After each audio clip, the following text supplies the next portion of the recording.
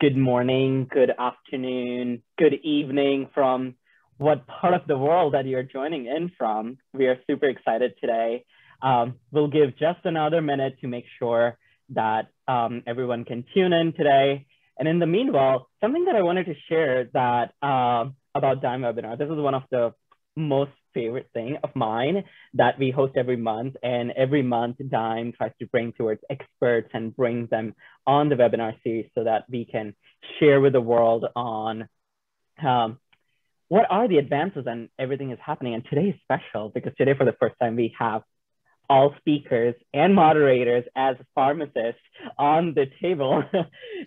So it just makes me feel happy and grateful that we are involving, and Dime takes real pride in terms of intentionally involving pharmacists and voices of pharmacists into multiple initiatives that we have, starting from Impact, which was the virtual first medical practice collaboration, where we have great partners from Aspen RxHealth, to also Playbook, Driving Adoption, which is our industry guide for digital clinical measures, where we involved a voice from American Pharmacists Association. So super excited. Before we kick us off, we will run through just a few housekeeping. Please note that the session is recorded today and it would be available to everyone in next 24 to 48 hours. And the beauty about these live webinars are that you can ask questions, and more the merrier questions. So you can do that by two ways: either type in the chat box below or raise a little hand that would be in the control settings below, and we would encourage you to be an engaging participant. And without further ado, I am super excited and delighted to have two stellar experts and pharmacists today discussing about digital medicine and the future of pharmacists. Mel, would you like to introduce yourself? Sure. Thank you so much for having me. My name is Mel Oderzinski. I'm the Chief Operating Officer of Aspen RxHealth. As Smit mentioned, I am a pharmacist by trade, and I've been involved in a lot of different components of pharmacy over the years. And just super excited, as pharmacists are really engaging in this movement in virtual medicine. Awesome. Thrilled to have you, Mel. And Gerald, would you like to introduce yourself? Sure. First, again, very pleased to be here, and especially sitting next to Mel, right? Who's like, "Hi, Mel." No, it's just wonderful. So I'm Gerald Fink, and I'm a pharmacist. Very proud to be a pharmacist, and I'm currently the CEO of RxE2. And the spiel is, right, you can give your mission statement. RxE2 is incorporating the practice of pharmacy into clinical research, right, to make clinical trials just another healthcare option for everyone everywhere. But I want to take a second, really, for all of us to really think about that, right? When we talk about the practice of pharmacy in clinical research, I'm talking about the practice of pharmacy, not just a dispensing piece, not just a counseling piece. I'm talking about the organizational, the whole aspect of the practice of pharmacy into clinical research. And I've done that because I've been in the industry 40 years, and I know the practice of pharmacy doesn't exist in clinical research today. There are pharmacists in research, but there's not the practice of pharmacy. There's no chief pharmacy officer in most pharma companies, and I think that needs to change. And when I say everyone everywhere, we talk about diversity and rural, et cetera. I mean everyone everywhere, in all parts of the world. And the practice of pharmacy exists in all parts of the world. And so our mission statement is very, you can rattle it off, but I think all of us, and we do that time to time, we should all step back, because the mission statements like Aspen Rx, great mission statement, Dime, great mission statement. We need to live this. And we'll talk about that further, I think, as we get into this. So thank you very much. And sorry for the lecture, but I think it's important, with the discussions we're going to have today. Absolutely. And delighted to have you, Gerald. And I think you touch upon a really important point, that pharmacists being on the table from the research, from not just from the care setting, and it is so critical. And the work that you do, and I'm stoked to dive deeper into it. Mel, would you like to, something that recently COVID pandemic has shown a bright light on pharmacists and the work that pharmacists do, not just in educating, but being that front digital coaches for any information, for any questions related to healthcare. And that has led to some of the work at Aspen RX from the virtual first side. Would you like to give us a quick roundup on some of the work that Aspen RX has been doing? Sure, thank you. Yeah, so at Aspen RxHealth, just to kind of give a bit of background on what we do, we've built, really a first of its kind mobile technology that connects a nationwide pharmacist network to health plan members. So via an innovative matching algorithm that's based on, often overlooked social and clinical determinants, including language, geography, areas of clinical specialization. This level of intricate matching improves the member experience, clinical outcomes, and sets the foundation for longitudinal provider-patient relationships. So, if you think about the example of being able to connect patients with pharmacists based on some of these criteria, we could have a Manhattan-based pharmacist that speaks Mandarin and is accredited in HIV management is actually who is connected with a Manhattan-based Medicare or Medicaid beneficiary that speaks Mandarin and is managing a complex HIV medication regimen. So really trying to match pharmacists to patients to provide that improved experience and clinical outcomes. And so our business model really, I think it's easiest explained as an analogy. You can think of Uber. So except instead of the drivers, those are our pharmacists, and then the riders are really the patients. So we're really the first clinical pharmacist gig, marketplace for pharmacists. And so, as you've asked about sort of the pandemic and as we look at what we've been doing around, sort of advancing within virtual care, one trend that we continue to see in the industry of pharmacy is really shifting that role of pharmacists from just traditional dispensing functions to really providing clinical services, which is really how I think we can truly add value.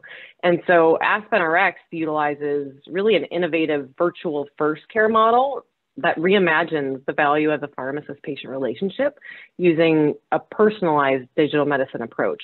So, we've developed that tech that empowers pharmacists and really allows them to focus on what's most important, which is patient care. I love that. I'm going to reference Aspen RX as the Uber of pharmacy and delivering care that is involving so many critical components around the language differences, around the social determinants of health, and around like how a person living in Manhattan speaking Mandarin, how they can actually manage the HIV medication traditionally, which has been so difficult. Gerald, I want to ask you, from your perspective, what has been some of the trends that you have seen over the past few years where we have seen the digitalization of the world, the care shifting from traditional to the digital model, and where are those trends leading towards?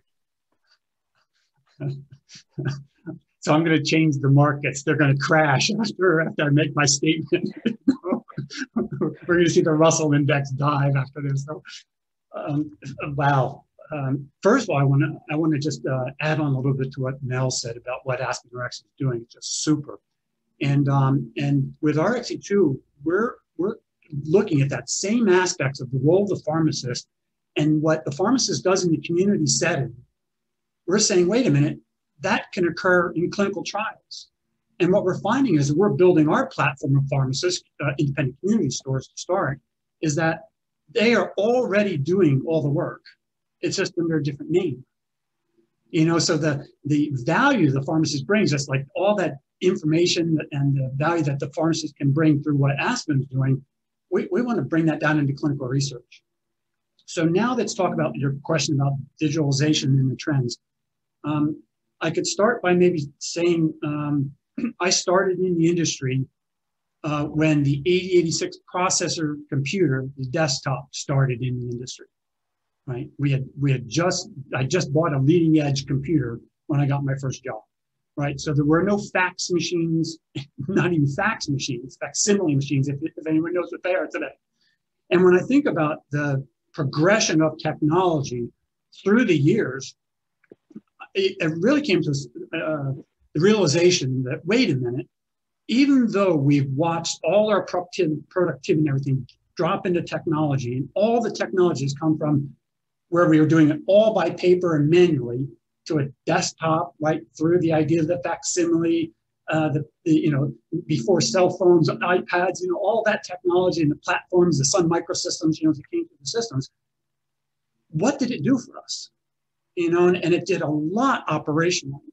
But I keep coming back to when I started, 9 out of 10 drugs failed to get through the regulatory approval process. Today, it's the same. 7 to 14 years. 40 years ago, it's still 7 to 14 years. And so we look at costs, and it's like, when I think about technology, we're at a critical point, and this is why I'm so excited for pharmacists, is I think for one of the first times using technology as a tool, and how to finally flip this model that we can use technology to gain success in what I call the strategic outcomes of the industry, right? And this is where I think we're all going. We're hitting on the individual operational aspects and improving efficiencies in the operational aspects with technology. Well, we've got to start thinking about how we can build that under a platform or together to say, how do we change the strategic outcomes of this? And I personally think one of the reasons that hasn't happened before is because the pharmacist in clinical research hasn't been involved before. And who better to bring this together than the pharmacist? And that's where I think when I get really excited about the future of the practice of pharmacy, clinical research, companies like what Aspen Rx is doing, I think this is key. So the trends are, we're going to continue with the technology. We're going to look at this COVID bubble. And I really think that we're going to be a big piece about the success of finally changing the strategic outcomes using technology. I love, Gerald, that you mentioned around how, yes, we see from the front of the care delivery side, when we have the medications in our hand, when we have the tools that could be used by patients, prescribed and delivered from pharmacies and hospital settings and ambulatory settings, but then tracing it back to where it started and how it built. And also going back to, it reminded me of like EHRs 10 years before, like how clunky it was to read handwritings of doctors and interpret what medication it is, or how much operationally we have progressed and accelerated. In those moments, one thing that has also happened is using the technologies, patients have become more adapted to these technologies.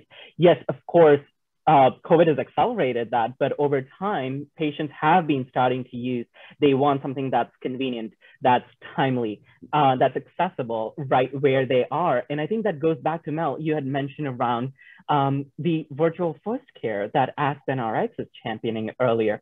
I was curious around if you can tell us more about to our audience what virtual first care model is, and what advantage does pharmacists have in the virtual care setting when they're trying to take care of the patients, driving those outcomes, delivering care where they are? Yeah, that's a great question. If you think about traditional pharmacy models, right, like they tend to rely on patients being the ones to initiate the pharmacist services. So usually it's through the fulfillment of needing to have a prescription filled. But the pharmacist doesn't always have the full clinical picture to make appropriate interventions at that time when the patient comes to their counter, or the patient may be rushed in a retail, a busy retail environment. And so through a virtual model, one advantage really is that Aspen RxHealth, like we allow pharmacists to not have to wait for patients to come to the pharmacy counter, but instead, we're doing the outreach and identifying those opportunities to really engage patients when the time is right. So both logistically, but also clinically. So when it's convenient for them, but also when we know that there's something that's happened either in, that we can see through claims data or some, transition of care happening, a gap in care. And so then the pharmacist is prepared with really that full clinical picture. So she can address multiple medication therapy problems or gaps in care in just one interaction with that patient. And, our network of pharmacists share stories every day related to closing gaps that they would have never even known about or thought about or had the opportunity to close.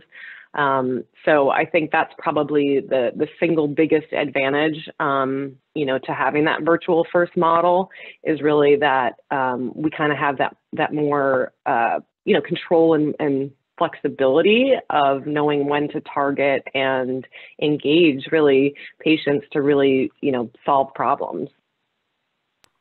I really like that. I think with the virtual model, and as we are seeing that it's providing the care when patient needs it, I think hitting on the component of like not, especially in rural setting, for example, there are places where there are pharmacies across, say, 40 miles that someone has to drive to pick up their medications.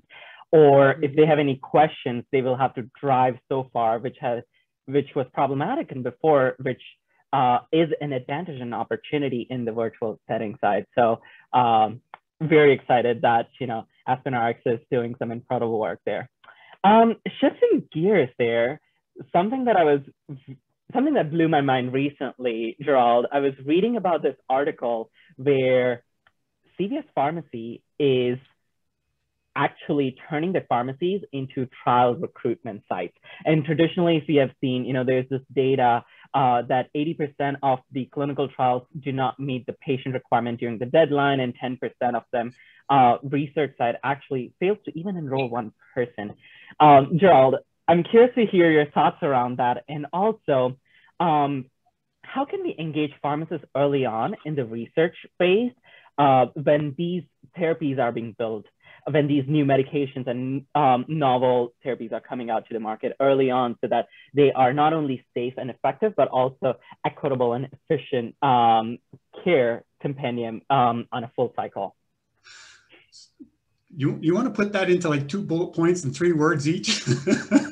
So first, CVS, you brought that up, and that was big news for everybody, but we saw it coming. And it's, I see that from our point of view as just a wonderful thing, because one of the biggest hurdles we have, like we're trying to do, is incorporate the practice of pharmacy, bringing pharmacy into clinical research, was this obstacle like, wait a minute, that's new, that's different.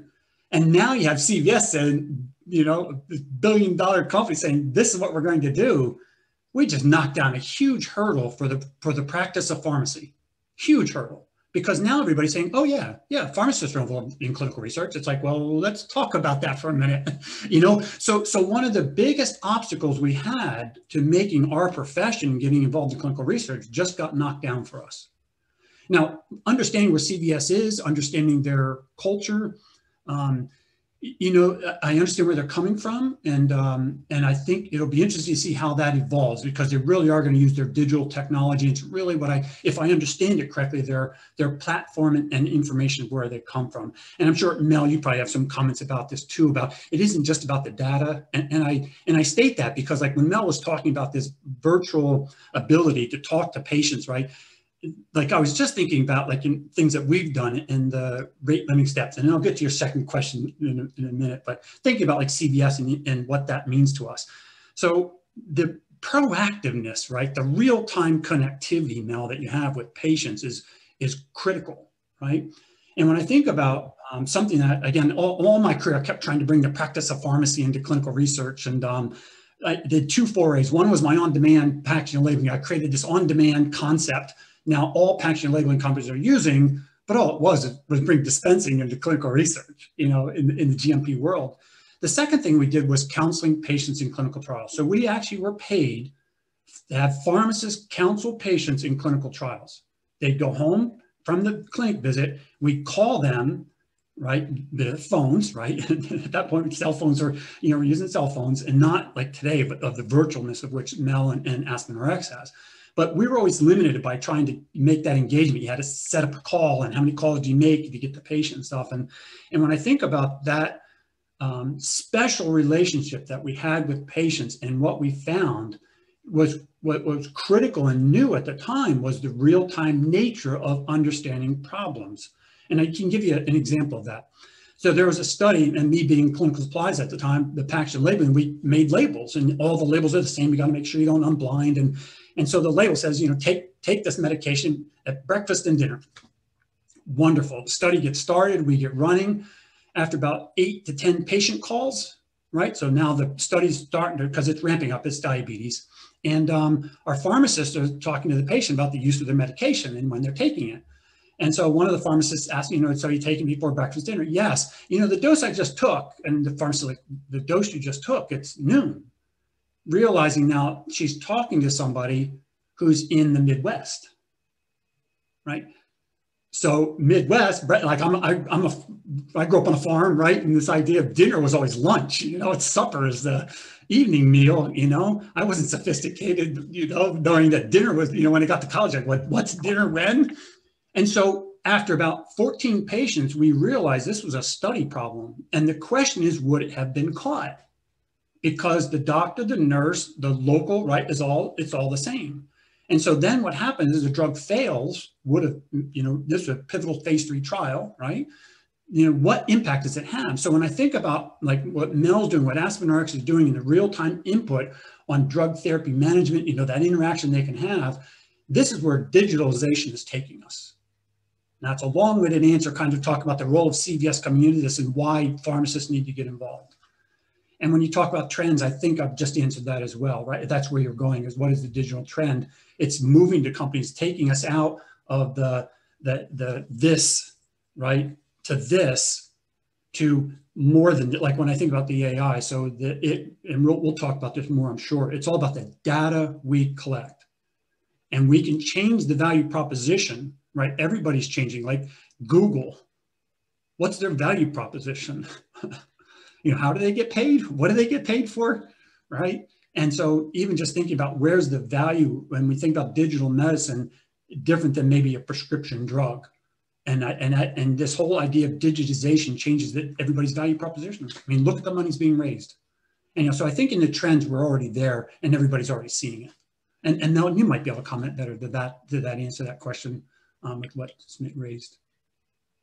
Yeah, no, I think you're right. And, it's funny because whenever, we hear a story about a chain or, one of these bigger companies doing something kind of in the space that we're innovating in, it could be perceived as a threat. But honestly, I remember, a similar experience. So I've spent a lot of my career really focused on medication adherence and the value and importance of, pharmacists being able to drive improved adherence in an effort to, which is, everybody knows this now, right? But 10, 15 years ago, I remember in an airport seeing a big ad, and it happened to be CVS, about, something about pharmacists can help you stay adherent on your medications. And I just thought, I mentioned something to someone and they said, oh, isn't that kind of scary that they're playing in that space? And I said, no, it's awesome. Like, it's awesome that they're bringing this attention, right? I mean, we still have ways that we, how we solve for that problem. And innovators like the companies, like RxE2 and Aspen, I think, we may have different ways of sort of solving for that problem. But I think anytime that we bring to the forefront the fact that pharmacists, whether it's with adherence or clinical services or clinical trials, it's good for our profession, because I think it really sort of validates, the need for pharmacists to be involved, as Gerald, you just so eloquently sort of articulated in your story. Mel, that gets me thinking further a little bit about these trends and where we're going, right? As everybody knows, one of the things is the terabytes of information being gathered, it's all about the data. And as we move forward with these algorithms and layering them to get machine learning, and where we eventually go to what I consider like true AI, when I think about it, we have a long way to go. And I think one of the biggest things, and this is where like Dime comes in about the playbook that you have, and establishing these standards instead of 1,000 different ways of doing it. You have the standard ways to build, and a lot of that I look at is data quality outcomes. What does that data look like when it finally comes to analysis? And do you really need, and we wear these, right? Do we really need algorithms to correct the mistakes of the wrong data that's going in? And so when I look about the role of the pharmacist, and this is for all pharmacists who are attending today, you want to talk about the quintessential piece. I see the pharmacist as being the quintessential element to qualifying and making data, quality data be. So for instance, if I'm a pharmacist and I'm talking to a patient and we're talking about my whatever whatever you're wearing, right? And that is collecting terabytes of information, right? But you as a patient and the pharmacist know that when you raise your hand, my heart rate just went up 20 beats.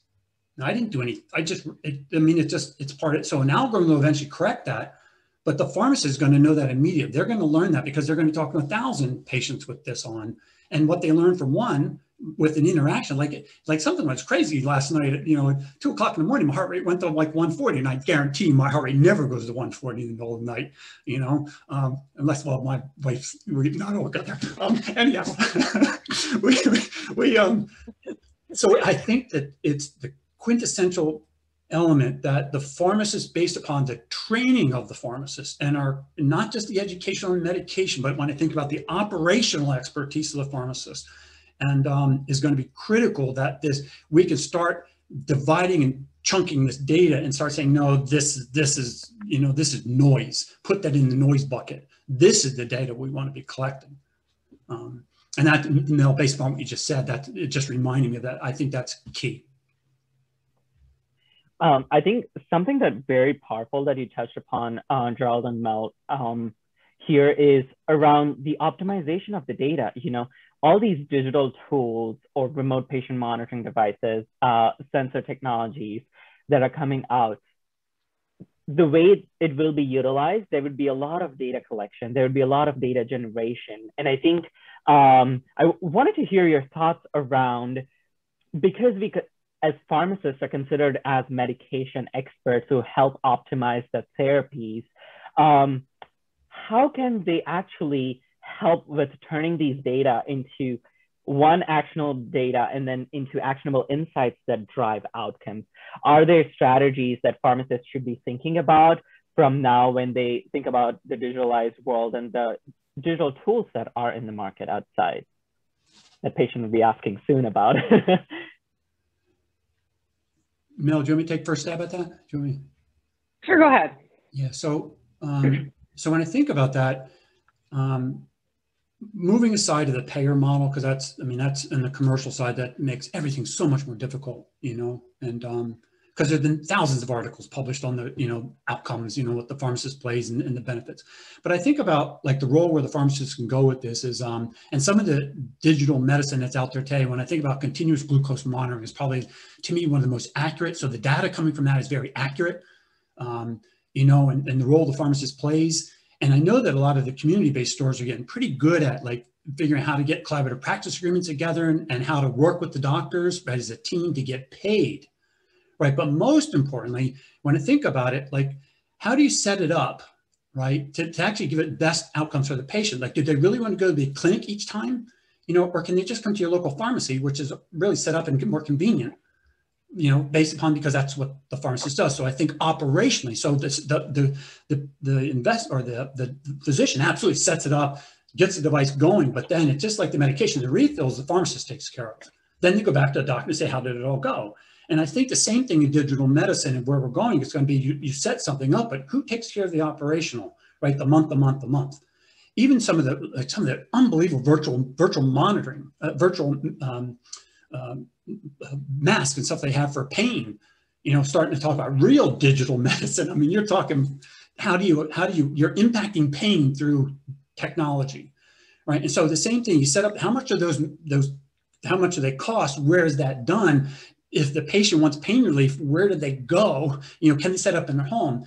And then it comes back down to what I call the operational impact of a pharmacist, right? Most patients need that little push on how to use it, the incorrect usage of it. They're going to go home and use it and come back, and you're going to find out, no, Smith, let's look at this for a minute. And then it's a learning. So most of the time when pharmacists talk to patients about their medication and the counseling, it's a teaching, learning environment. It's not a telling, and this is what, so it's the patient and the pharmacist building that relationship to say just how it's going to work together in that person's entire health in that person's entire setting.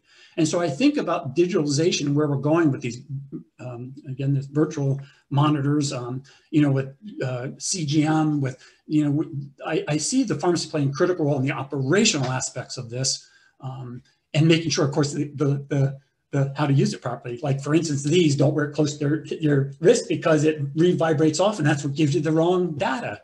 It's little things like that that I know, and every patient I see, I'm going to say, listen, where are you wearing your Fitbit or your, oh, sorry, I don't want to use any names, so, or anyhow. So long-winded answer, Mel, I apologize for that, but I feel very strong about that.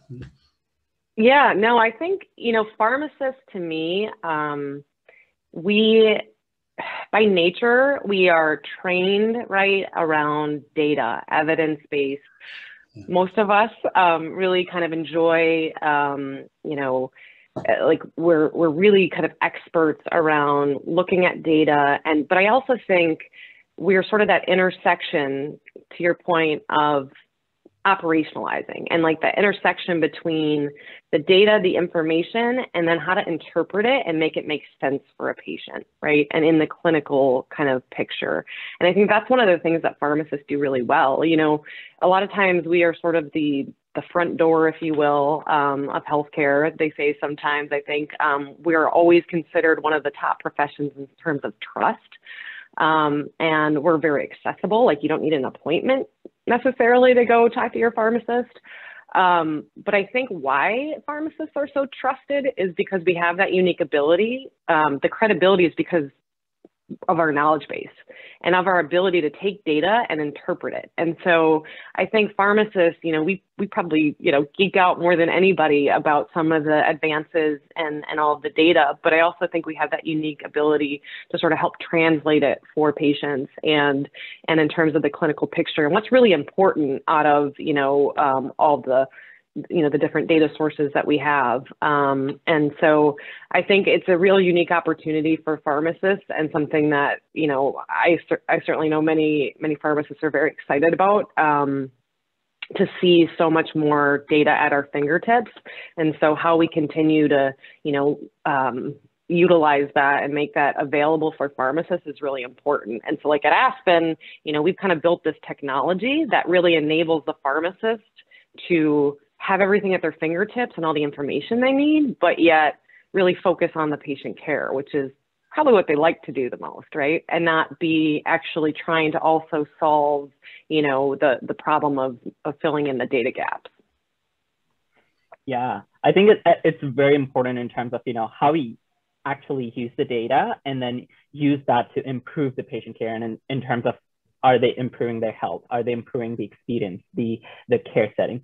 And something that has been challenging and I have been noodling around is, right now there are few challenges we have seen, from regulatory of provider status to some of the business industry challenges of fee-for-service model, though there has been trends towards value-based, and that is our North Star. What does the role of pharmacists look like in this movement, and what good looks like for a pharmacist in this time?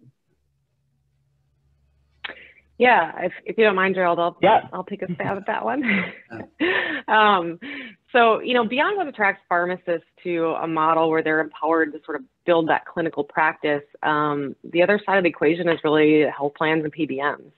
And, the value that, again, as I mentioned earlier, that I think pharmacists can bring to the healthcare system is really through our ability to improve outcomes and drive down costs through those clinical services. So these types of models where we're able to, not focus on dispensing and, the commoditization really of pharmacy, but more so on the value-based components. And so anything that we do, whether it's, what Gerald and the team are doing in RxE2, whether what we're doing at Aspen, that's really more focused on the clinical aspects and the value we can bring, ultimately contributes, right, to achieving that goal, that North Star of really demonstrating how pharmacists play a role and set the tone for why it makes sense to continue advancing as providers. And so I think we've seen, some momentum in that direction. There's certainly, a ton of work to do, but I think the more that we're able to sort of demonstrate the impact that we have, and having whether it's drug companies or health plans really achieve that quadruple aim. I just think pharmacists are really uniquely positioned to contribute to those goals. Yeah, very well said, Mel. It made me, as you were talking, it's like just a plethora of, fills my mind about, like, I'm a big one that always looks at time. Something today, what we think, it's like something, most of the time it's negative. Something bad happens and we look at it for what it is today. But 5 years later, we look back and say, that was a pretty good thing that happened, And all I could think about is, I was dispensing in the pharmacies when the Omnibus Reduction Budget Act, OBRA as part of it, was passed. Budget Reduction Act was passed. And that required pharmacists to counsel patients in the Medicare space, which then he said, if you counsel one, how can you not counsel everybody? And I remember at the time, the APHA and everybody was talking about, well, wait a minute, what about payment? We're going to be counseling. But at the time, when you think about it, the price of counseling was included in the dispensing fee of the drug. Before, where we know the payment models, and now pharmacists actually lose money dispensing drug, let alone counsel, because that's really where the value is. It was an intangible at the time, even though the value back then was enormous. It was just part of the dispensing fee, right, that you would get. And all I could think about at the time, I remember the dean of the College of Pharmacists and went to a presentation and he said, listen, we've consciously made the choice that we're going to do this and embrace it, and we'll work to get paid. So now we are 30 years later and we're still not getting paid for it. But here we are today, and I think about that. What then happened? The pharmacist then became the only servant leader, true servant leader in the healthcare profession. Because as you stated several times, where else can you go and get free advice, free healthcare advice 24/7? Even during COVID, who was open? Pharmacies, right? You can walk into any pharmacy. And I was talking to a pharmacist the other day, and he's like, yeah, we're counseling on, all kinds of things. Like, I remember talking to someone about tires, because anyhow, counseling comes in many forms. So when I think about it, it created this, I think the trust factor, is why it was always there, because you can always walk into your pharmacy. Now, whether certain stores or others, pharmacists available, but I don't care which store you go into, the pharmacist will come out, no matter how busy they are, because I think it's, again, we take an oath. But then as we move further and I think about where we are, as we look back, may we not make the same mistakes moving forward. So as we talk about digital medicine, and I think we have this golden opportunity right now as we're on the cusp of being involved to once again stay true to our profession, but this time make sure that we get paid, because with the digital medicine, like you're saying, all the information, how we capture the information and push that on, there's a different payer. Right? There's a different paradigm out there for the value, the payment of this, right? Because companies now, data is, you're getting paid for your data, not for this, right? And so I think that it's just going to take a little bit more time, but I think the practice of pharmacy is well positioned to take advantage more than any of the other and I'm being, proud to be a pharmacist, like, of course, everybody's going to be participating, but I think we're best positioned to take advantage of this and drive this forward. Because when I think about the payers, like those digital medicines, to go out and get reimbursed for this, who's better to team up with to figure this out than the pharmaceutical operation is going to be using this all the time? And so it's a theoretical answer to you, because there is no, if we had the answer, we'd be there already. But I think that we're poised to make the best decisions about all this. And I think poised to really push digital medicine forward. That isn't just part of the COVID bubble that's going to end soon, and then everybody's worrying about, like, do we go backwards? Do we go back? Which everybody says we're not. Which I agree, but sorry. Yeah, very well said, Gerald. And I think I really like the concept of, like, things in the digital medicine world moving forward, what are some of the mistakes that we have learned from in the past, or becomes an opportunity for future in terms of now when we look forward to what is the value proposition of the virtual first care that Mel and team at Aspen Rx are involved with Impact Initiative at Dime. So it will be critically important looking towards those North Stars and how we utilize pharmacists in the process and move towards that goal of value-based models and value-based care moving forward. Yeah, please. Which is where I think is which is why one of the key things for RxE2, why we want to be involved in clinical trials, we want pharmacists involved in clinical trials, because we're going to have value to the medication before it goes out, digital or otherwise. That's going to be part of how this is going to work. So we're going to get drugs approved based upon pharmacists counseling patients in the clinical trial. Guess what? You can't just not. So if you look at specialty pharmacy, their specialty products, that's all practice of pharmacy. That drug isn't into the general public. There's specialty pharmacies that are dispensing that medication, counseling that medication, following up, and of course, making sure that the payments are going to be there. But that's a perfect example of where that's the practice of pharmacy is going, that all medicine should follow. Or digital, small molecule, large molecule should all follow. Mel, any last minute thought before we open up for audience for questions? Yeah, I think we've said this a couple times, but to really drive home again that pharmacists are such a valuable asset in the care delivery system. And so, we've got to make sure that we're part of that shift, right? And as that landscape shifts to virtual models. And I think, to Gerald's point, we are poised, but more so than that, we're already, leading, I think, in some areas. And so, I think pharmacists are one of the groups and pharmacies even, and the whole industry, that really was able to be very responsive in the pandemic. And so I just think too, we were already sort of poised. And so now it's just a matter of continuing to, push forward and demonstrate our value so that we can continue that momentum that we've experienced thus far in that shift with digital medicine. Absolutely. And also the fact that we will continue to have the 24-hour model of free advice if anyone wants on any of the digital medicine products. Sorry. Sorry, Mel. Yeah. Well, we'll open up for audience if anyone has any questions.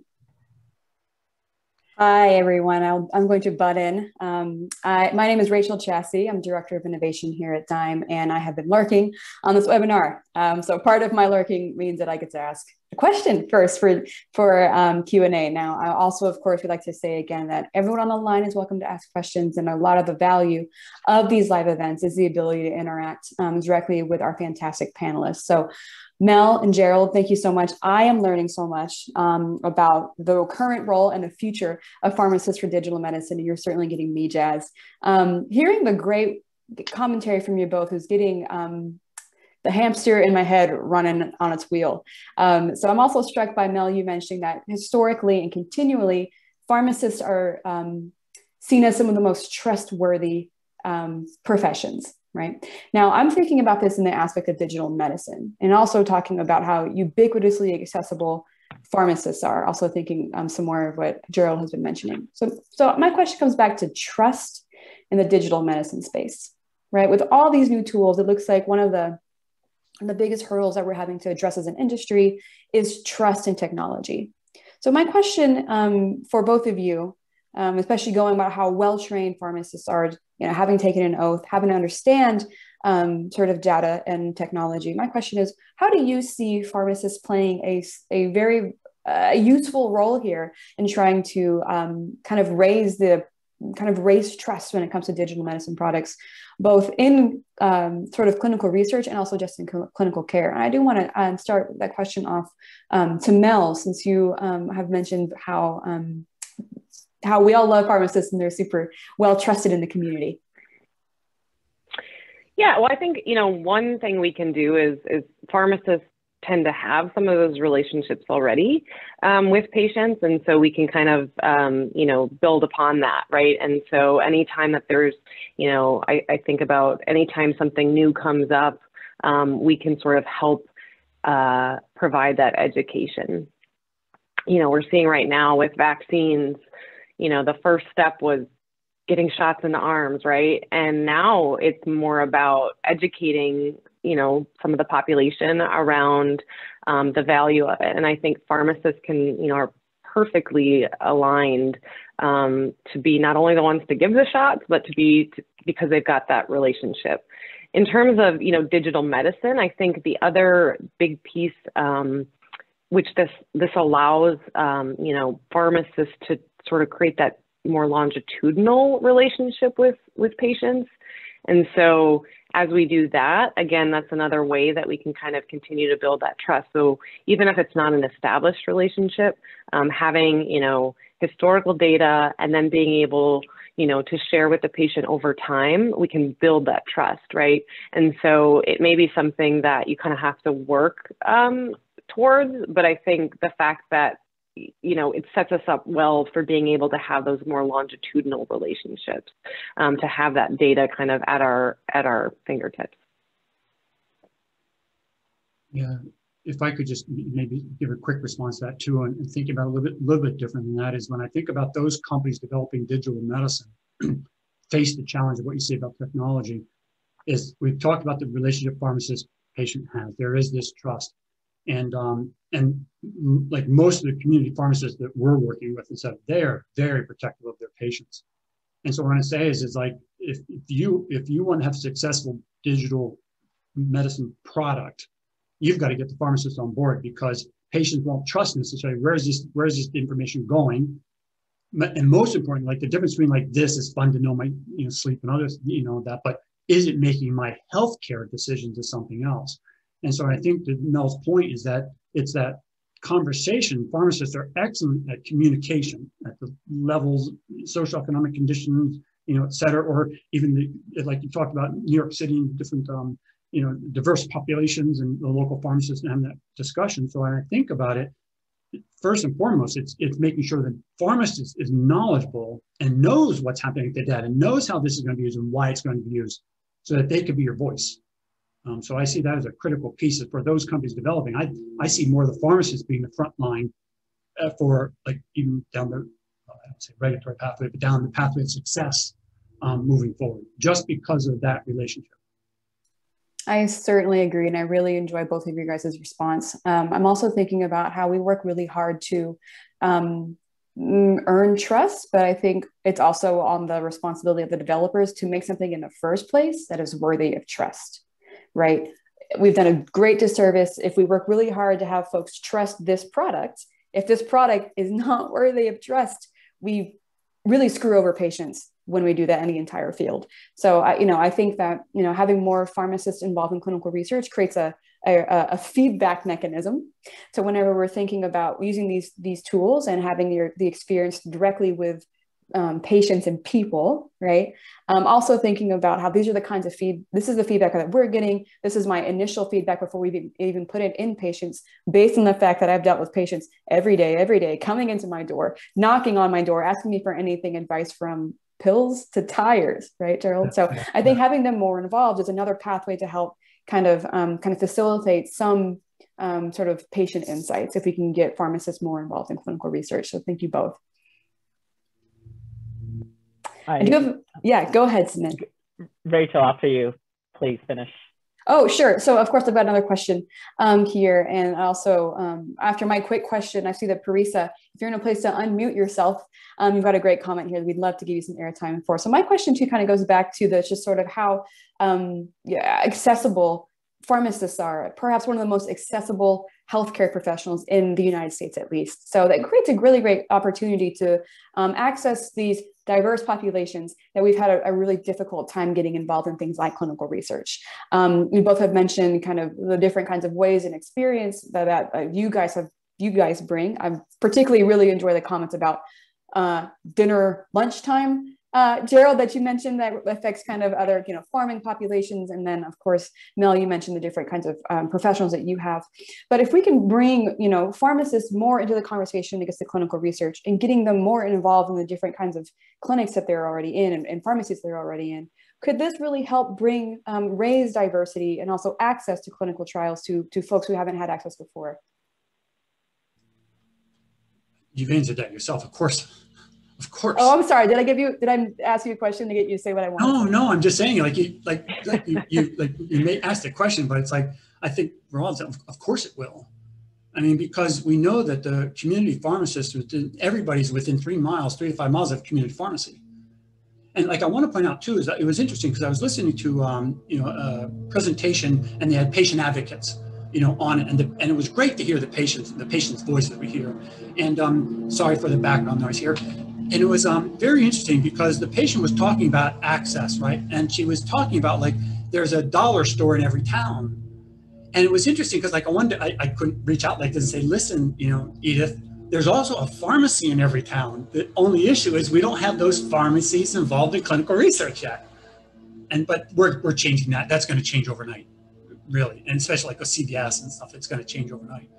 So my answer is emphatic yes to your question. I love that. I love that pharmacists are starting from the research front, and it's never been a better time than involving them from the ground level of where the research starts. And we have a fantastic comment from Risa. And Risa, I would go ahead and unmute yourself. And if you want to share your thoughts, we would love to hear that.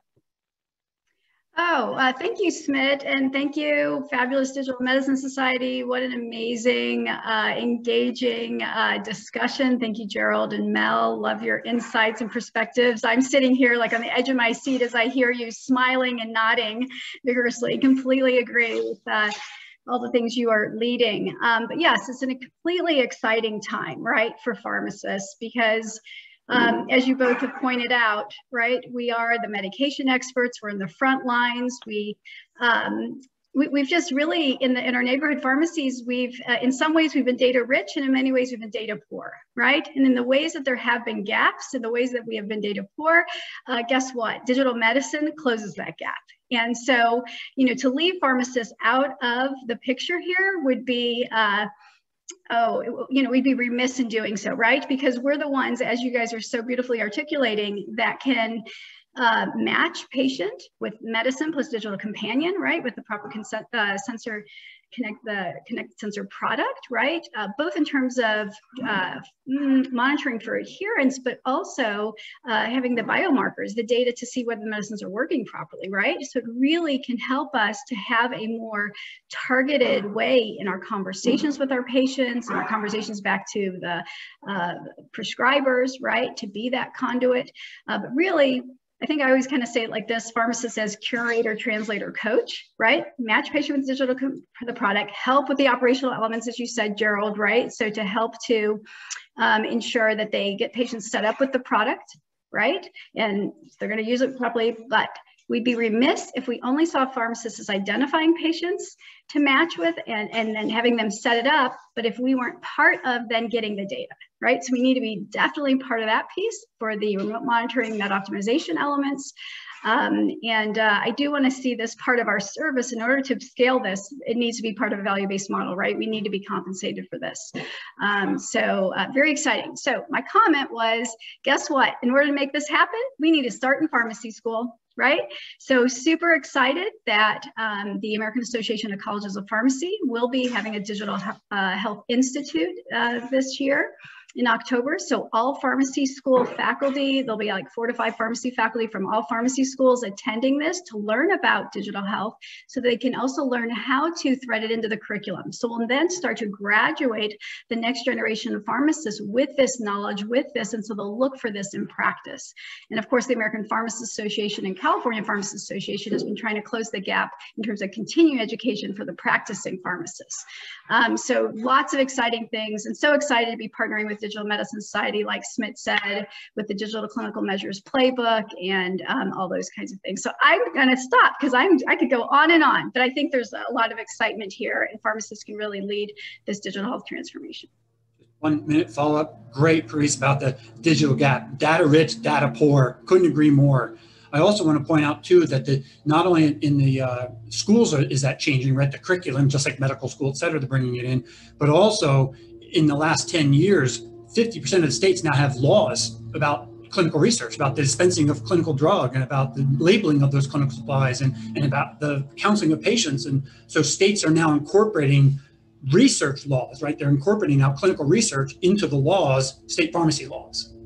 Now, granted, it's been driven by CBD, I believe, but those laws are not just anyhow. So it's changing, just as you said, Parisa, and that's great. It starts in the schools. Yeah, for sure. The digital clinical trials, getting pharmacists involved in that is truly exciting, right? Because, when we talk about kind of disparities and who gets enrolled in these, and, you can really break down some barriers for that. Folks who might not have been part of a study because they had transportation barriers, things like that. 90% of the population lives within 5 miles of a pharmacy, right? So that whole thing. So really exciting what we can do there. And I think with all the, with digital pharmacies really exploding, right? And people being accustomed to having medicines delivered to their home, right? And, none of us went to pharmacy school to count by 5. So we can see that kind of rapidly changing, right? And that being kind of AI, robotics, digital, that being just, shipped to the home. So it's kind of like we don't close these community pharmacies, we reinvent what it means to visit your neighborhood pharmacy. And so it's exciting to think about, yes, the clinical services, but also the clinical trial element and remote monitoring, all of that. Very exciting. I love that. Thank you so much, Risa, for sharing this amazing insights. And I also want to thank, we'll make sure that we are on time, Mel, Gerald. This was terrific conversation. I think we are so excited I personally learned a lot about Aspen RxHealth and RxE2 from the amazing conversations we had, but I wanted to thank for your time, energy, and being such a great panelist today. Also, before we end, just a quick close out, wanted to share with the colleagues on the call, our next virtual journal club is actually on contextualizing progress in the AI, or artificial intelligence revolution, by David, who's the founder of Astounding Health Tech and a lecturer at Harvard Medical School. So please join on June 12th, 11 a.m. Eastern, and to continue our drive for the webinars and sharing these expertise and bringing the amazing panels. The next one is on July 13th on patient insights from clinical research to product development, where our partners, Jen from Savvy Cooperative and Megan from Mahana, would be joining us, sharing around how can we use patient insights early on in the product development. But I wanted to say again, thank you so much for amazing, amazing conversations, Mel and Jarrell, for being with us today, and hope everyone on the call has a blissful day, and stay amazing, everyone. Thank you. Thank you so much. Thanks all.